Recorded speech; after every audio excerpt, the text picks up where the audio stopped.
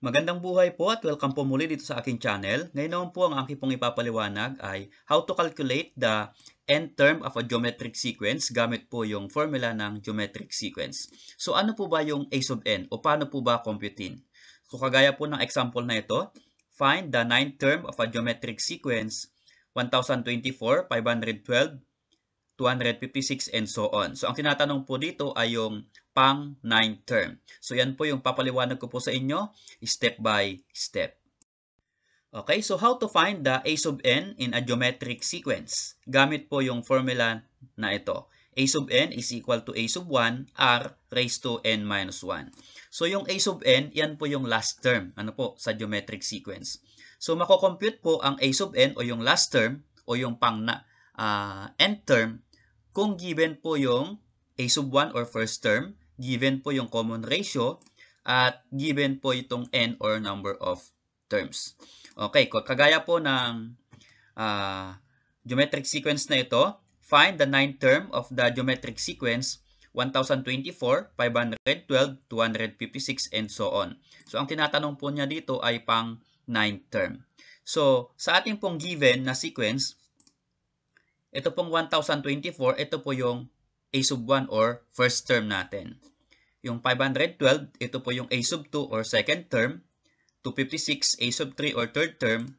Ang hinahanap po natin ay hanggang a sub 9. Yan po yung pang 9th term.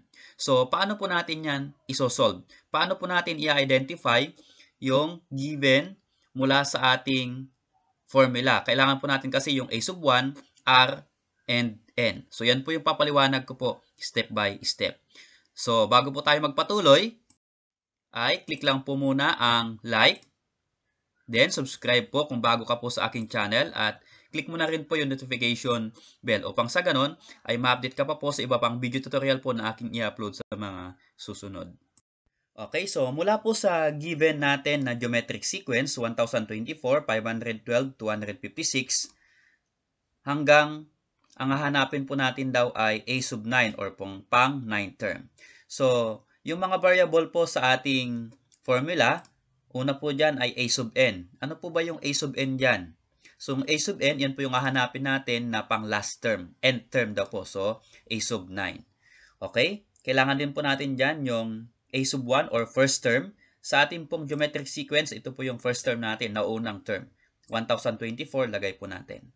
And then, kailangan din po natin ng R or common ratio. So, ang R po natin dyan, para makuha po natin, i-divide lang po natin yung two consecutive terms sa sequence from right to left. So, 512 over 1024. So, you cannot divide that one, pero pwede pong i-reduce yan sa lowest term. So, ang lowest term po niyan ay 1/2. So, ang R po natin or common ratio ay 1/2. And then, kailangan din po natin ng N or number of terms. So, ano po ba yung number of terms dyan? Since ang hinahanap po dyan ay 9th term, pang-siyam, ibig sabihin, 9 po yung number of terms natin. Okay, so, yung given po na iyan ay substitute po natin sa ating formula para makompute po yung a sub 9 or yung pang 9th term. Okay, so ito po yung ating formula. A sub n is equal to a sub 1 r raised to n minus 1. Substitute po natin. So, ang a sub n po ay ito. Yan daw po yung pang 9th term. Hahanapin natin. Is equal to a sub 1 ay first term. Ang first term po natin ay 1024. Times. Okay, ang r po natin or common ratio ay ito 1/2. So, lagay po natin. Bakit po times? So, yung a sub 1r meaning to say a sub 1 times r po yan. Kaya times 1/2 raised to n minus 1. So, ang n po natin dyan ay 9. So, 9 minus 1. So, ano po yung una nating isi-simplify dyan para makuha po yung a sub 9? So, ang una po dyan ay yung kanyang exponent na 9 minus 1. So, this will become 1/2 raised to 9 minus 1 is 8.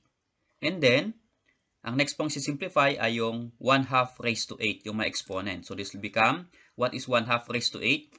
So, ang gagawin lang po dyan ay 1 raised to 8. And what is 1 raised to 8? 1 times 1 times 1 until 8 ay 1. Ano po? And then yung 2 raised to 8. Ano po? Ang 2 raised to 8 ay 256. So, ang 1/2 ay magiging 1 over 256. Okay? Taas po natin para magkaroon ng space. So, 1,024 times 1 over 256. So, paano po i-simplify yan sa multiplication? Madali lang po yan. Multiply mo lang po yung 1,024 times yung numerator na 1. Kaya, 1,024 over yung denominator na 256. So, anong gagawin po? Pwede po bang i-divide?